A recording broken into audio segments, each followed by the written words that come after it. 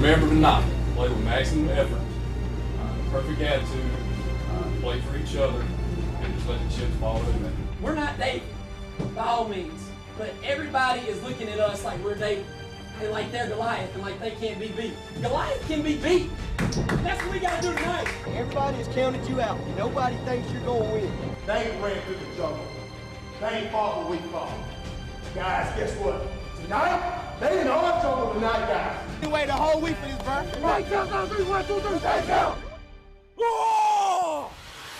Block alive, week 14 of the end zone. We got cat scratch fever, not to be Lewis from Calhoun City, all playing big-time playoff games, and we'll show you their highlights, and we're tackling the top of 3A. Choctaw County and Houston playing Yazoo County and North Panola. They give them all they can handle. And survive and advance, Starkville and West Point playing big-time games and matchups. We'll have all the highlights and scores next. The WCBI EndZone Show with Robbie Donahoe and Tom Ebel is brought to you by OCH Regional Medical Center, Carl Hogan Toyota, East Mississippi Community College, and Max South. It's week 14 of the End Zone presented by OCH Regional Medical Center. Our great partners with us as well, Carl Hogan Toyota, East Mississippi Community College, and Max South, Tom Ebel, Robbie Donahoe. Week 14 has been awesome. It has but been let's be awesome. honest, we're already looking ahead to what we have in week 15. Yes. I'm not lying. It may be the greatest Friday night that we've ever had in high school football. That's how good it's going to be next Friday. But before we get to that point, let's see how we got let's there. enjoy what we had tonight with week 14 of the End Zone. We had a trio of Carl Hogan Toyota games of the week. Part 1, pretty good start from Macon. Knoxville looked imposing their will. They looked pretty good tonight. They did. Yeah. WCBI High School Football Game of the Week is brought to you by Carl Hogan Toyota in Columbus. The beautiful Toyota RAV4 2018 edition. Beautiful car, drives like a dream. Got a nice pickup too. A little bit of giddy up? Yep, get one from our friends at Carl Hogan Toyota in Columbus. And end of the game, Knoxville County taking on Corinth. Look at Corinth pregame doing a hit drill. That is how you get ready for some playoff football. But unfortunately, when it came down to game time, Knoxville County was doing a lot of hitting. Skirt, Amarni Clark making a couple people miss, rumbling down inside the 5, then just hand it off to Keziah Pruitt, who's going to turn on the Jets, just run right through. That. You don't. And so the race is in for the touchdown. It's 13-0 Knoxville here early in the first quarter. And it wasn't done just yet. Clark showing off the arm. Beautiful ball. We just talked about how do you stop that? Between Rashad Eads and Keziah Pruitt, Armani Clark he's got a litany of weapons amongst Knoxville County. We were just talking about Keziah. Embarrassment of riches. That's exactly it. Touchdown. It's another one for Keziah. Just throw it up to him. He's going to catch it for a touchdown. 21-0. And then Corinth comes alive. This is Tamarin Patterson. He had no holes all night. Knoxville County was dominant up front, and then the one time he did, Tamarin makes him pay. 60 yards to the house, 21-7, cutting into that lead, but Knoxville County would shut the door immediately. This is Jaqueline Smith on the run, but look at Antarius Gray just panting. He's the Baker man, flipping flapjacks. He's the pancake man out there. They're going to reward Smith with the touchdown. Jaqueline Smith was fantastic tonight. Knoxville County, 43-13. I don't think they had a rushing play that went for negative yards. They were absolutely dominant up front on the offensive line and on the defensive side. They are hitting their strides ever since the bye week after that 4-game gauntlet to start the year. No one wants to see Knoxville. No one. This is the method to Tyrone Shorter's madness. Every single year he starts off the season with this ridiculous run of Starkville, West Point, Meridian, all these crazy teams, and then you get into 4A and you're like, these teams aren't. We can beat these teams. They're not Starkville and West Point, and they're running into that now. And you see how good they are. There's a tough 4A team that might be. We're going to get to that. We're going to get to that. Yeah, just wait. We're going to get to who they get to play in the 4A North Half Final coming up in a matter of moments. But let's get to part 2 of our Carl Hogan Toyota Game of the Week. Ackerman was alive tonight. If you have not gotten to a game at Choctaw County yet, I strongly urge you to go because Ben Ashley's got this town and this community fired up for football. And in the first quarter, North Panola has a 6-0 lead. Tanner Threadgill was a menace in the backfield. Gets a sack there, so we keep it at 6-0 after one. Second quarter, here comes Letary McBride running over guys, picking up a first down. And then a big fourth down coming up here for the Chargers. They are in North Panola territory. Austin Tolano pulls it on that fullback dive. Going to pick up a first down. And then the rumbling, bumbling, stumbling Austin Tolano going to finish it off with a 2-yard punch in right there. Choctaw County takes a 7-6 lead in the second quarter. Feeling good. Maybe the Chargers can pull off this massive upset. On the ensuing kickoff, though, this was sort of the story of the night. Sylvante Oliver is a bad man. He gets one off the left side, and he's going to get free. 70 yards for the touchdown. North Panola goes up 14-7. They would go up 22-7 later in the second quarter until Choctaw County gets tricky. Hook and ladder. Bryce Utley to Amarius Brown for a first down. Field goal was no good at the end of the half, though. Got to give it up to Choctaw County. No reason to feel bad or hang your heads after this one. They hung tough with a really good North Panola team. 28-14, that storybook season for the Chargers unfortunately comes to an end. And I gotta say, I'm kind of sad we're not gonna get to see Austin Tolano play anymore. No. He has been so much fun to watch this year, running that triple option. Really that whole team has been so much fun. Yeah. So Ben Ashley's got that program going in the right direction. They're gonna be back and they'll be really good next year as well. They will. All right, into Class 2A, to the Boneyard we go. Philly, Calhoun City. What a matchup of Goliaths we had tonight, and what a start for Calhoun City. Down the seam, JoJo Gray to Davion Hull, who is just making all sorts of guys miss. And then big fella 34 can't keep up. 75-yard touchdown. It is 8-0 Calhoun City. Then Philly would take over, but Philly would turn the ball over. As DeAndre Fox would pounce on this fumble right here, or DeAndre Fox fumble in here actually, from Philadelphia, and Calhoun City going to recover, so City is back on offense. Like I say, the all-black uniforms are one of my faves. Calhoun City does not have a bad uniform combination. No, all orange or going black. And here goes JoJo Gray. They would catch him inside the 30. That was Hickman with the stop. But later in the second quarter, City has an 8-0 lead on a 4th and goal. Speed sweep, Treshawn Cooper, money in the bank.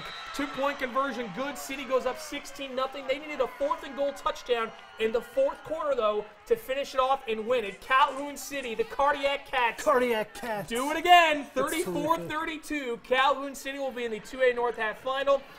And again, you have to wait until we'll tell you who they play. It's another big game. All of these are big games next Friday. Just wait until you hear all of it. They're crazy. All right, in 6A we go. Starkville. We've been waiting to see Starkville hitting their stride. The offense has struggled the past few weeks. That didn't happen tonight. It did not, and Horn Lake was on the receiving end of it. Here in the opening kickoff, Corbin Grantham. That's a real last name that sounds familiar in the town of Starkville. But that's a nice little return, but on the very next play, Malik Brown is going to find Cam Hines. Look at this run. Great catch in traffic. Makes a man miss and clear the runway for takeoff. Cam runs about 80 yards to the house for the my favorite touchdown. part, Sean McDonald, the principal of Starkville High School, is running with Cam Hines celebrating that touchdown. Got to keep up on that sideline. to. Then here on the defensive side, Jaleel Clemens, watch out, rumbles, or it should say gets the tackle to close the first quarter. And then the second quarter, see, this is one of those moments where just let the man be great. Cameron Hines, Seriously. one more time, makes a man miss. Deja vu, but look at this. He's just going to rumble through about There's four white jerseys there. people there.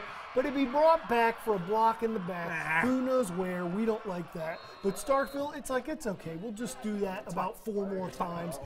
35-7, Starkville punches their ticket to the 6A North half final. And it will be a rematch. They will host Madison Central for the second time this year at the Nest. Starkville got them about a month back. I believe the final was 14-6 or 21-6. It was one of those weird, like, it was a one-score game, so that's going to be a tough one for the Jackets against the Jaguars, who beat a really good Warren Central team in the last seconds of that one.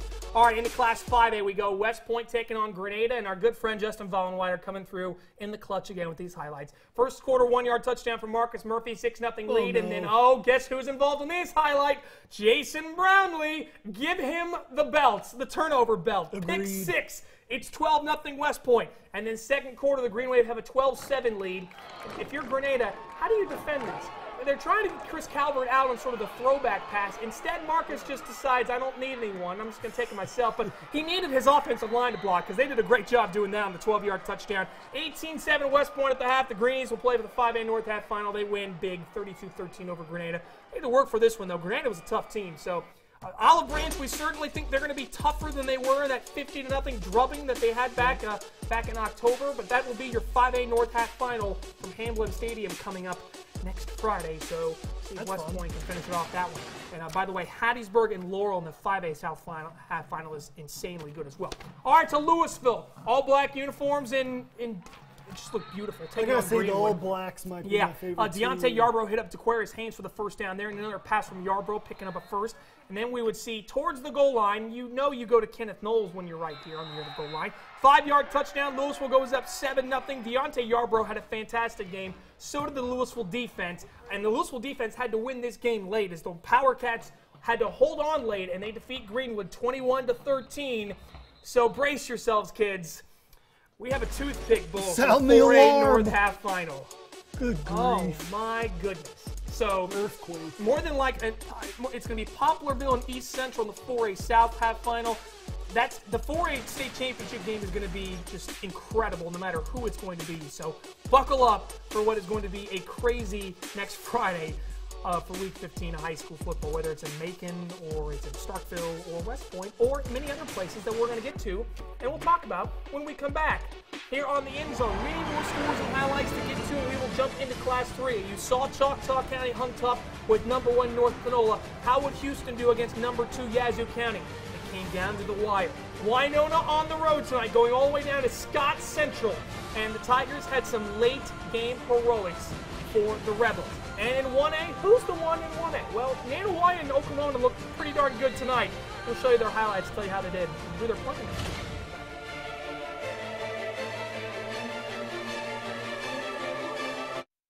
We welcome you back into the End Zone presented by OCH Regional Medical Center in 3A. You already know about Choctaw County, hung tough with number 1 North Panola, couldn't pull through.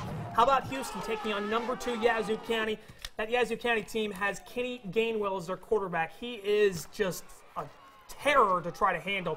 In the second quarter, Houston's down 14-0, but they get a little lifeline here on a strip by Rich Alford and the recovery for the Hilltoppers. So a little bit of life for Houston here. So a 2-minute drill coming from the Hilltoppers. And Uriah Shepard starting it off. This Yazoo County team, they're deep. Look at all these huge players and quick guys. I mean, they're a load to handle. First down there on that run from Uriah Shepard, keeping the 2-minute drill alive. And then later in the drive, down the middle of the field, this is Dylan Smith picking up a good game. Another first down. Then the penalty would give the Toppers one more play before the half. And sure enough, they take advantage. And Mayday, it's Jalen May for the touchdown. Houston goes down 14-6 at the half. They got it to 20-20 in the fourth quarter. But Yazoo County scores in the last few minutes of the game. The Topper season, unfortunately, comes to an end as the Panthers win 26-20. But a great effort from Houston. Nothing to be ashamed of after that. So the 3A North half final won't have any area teams, but if you love high school football, you want to try to find a getaway to go to Yazoo County North Panola, because that is going to be a fantastic football game coming up next Friday for the 3A North half final. To Class 2A we go. Winona making the long trip down to Scott Central to take on the Rebels. Now we're going to show you highlights of this game from the first half. And the first half was nice, but it was when the second half, sort of the wheels fell off of this game. Yeah. Crazy things were happening. Mayhem ensued. You see Scott Central would get a touchdown, I believe, before the end of the half, if I'm not mistaken. But it really got crazy in the last minute of the game. With 16 seconds left, Winona scores a touchdown from 50 yards out to win 22-15. More cardiac cats. Yeah, so Joey Tompkins and the Tigers are going to play in the 2A North half final, and they will be hosting next Friday against Calhoun City, a team they beat all the way back on October 13th, 31-20 at the Boneyard. And already Calhoun City barking after their win tonight. They want this game. Well, you got it now. One of the cardiac cats will have to. Someone has to give or win. It's That'll oh be man, insane. it's going to be a fantastic football game between the Wildcats and the Tigers coming up next Friday, which is going to be one of our Carl Hogan Toyota games of the week. Just wanted to let you know about that. All right, into Class 1A we go. Nanawaya taking on Stringer, and Stringer was on the unfortunate end of a Chris Smith explosion. Here on a Wildcat. Hasn't everyone been on the unfortunate I end of think these? it is, but this is like amplified because it's playoff explosions. Yeah. Here's Chris, just looking for white jerseys as he coasts into the end zone from about 70 yards out. That was after a Stringer 3 and out, and that was on the first play after that 3 and out. Tobias Glass punches it in for 2, and then just when you thought the explosion was done, there goes Chris Smith breaking off about 3 people, running all the way down the sideline, outrunning anyone. Reservations for 6. How did he do that? I don't know. I just don't know. Between him and Tobias Glass, making everyone's life playing against them miserable. But if you're Nanawaya, you're loving them. Oh, you love this. This The is Warriors, great. they win 42-18. Nanawaya's just on a collision course to get into a state championship. They certainly are. All right, that's 1A South. We'll get to the brackets here momentarily. 1A North, Okolona taking on Ray Brooks tonight. Lamar Harvey's Chieftains playing some pretty darn good football these days. And here, no score with about 4 minutes to go, first quarter. Ray Brooks driving, fumble. Chieftains recover, and they turn it into offense. Jacob Buchanan going to find Antonio Buchanan. They're probably related. Picking up a first down there, getting into Ray Brooks' territory. Then DeMarco Robinson getting sort of the end-around handoff here. Sets up a first-and-goal situation for the Chieftains. And then on a third-and-goal, Jacob Buchanan calls his own number. He's got himself a touchdown. Okolona has a 7-0 lead at the half, and they go on to win 34-22 over Ray Brooks. How about the Chiefs? They're the fun story of the year, I think. They really are. So they're going to play in the 1A North Half Final against, surprise, surprise, it's going to be Simmons.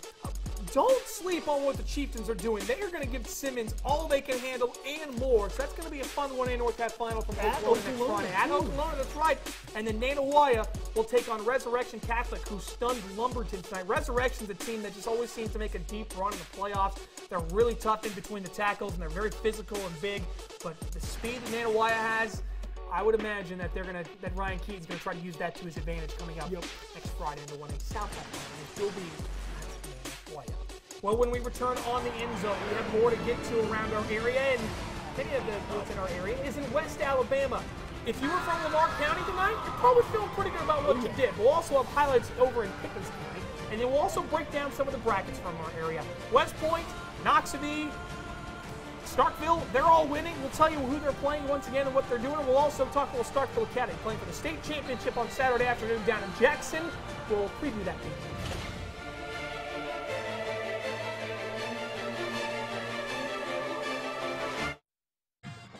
Welcome back into the end zone. We go visit our friends in West Alabama. Aliceville taking on Laverne here in the first quarter. Keon McGraw is going to take a little keeper, race past everyone in the white jerseys, and he's going to get a touchdown. So it'll be 6-0 Jackets here to start.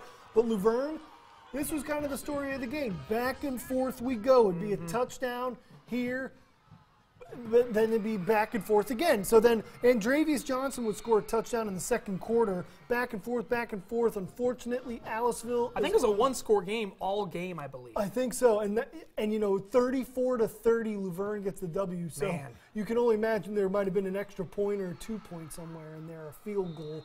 But Laverne gets the W at Aliceville, 34-30. Tough loss. Tough way to end a great season for the Jackets. Great season for the Yellow Jackets. All right, Pickens County still rolling, though. They defeated Spring Garden 51-9. They will be at Cherokee next Friday. Gordo's season, again, comes to an end to Mobile Christian. Once again, that's the team that the Green Wave just can't get by, so they fall 24-0 in that one. And then in Lamar County, Sulligent winning at Reeltown. They will host Fife next Friday, and Fife that's one of the powerhouses in 2A. Lamar County also winning over Ranburne 17-7. They will host Lynette next Friday.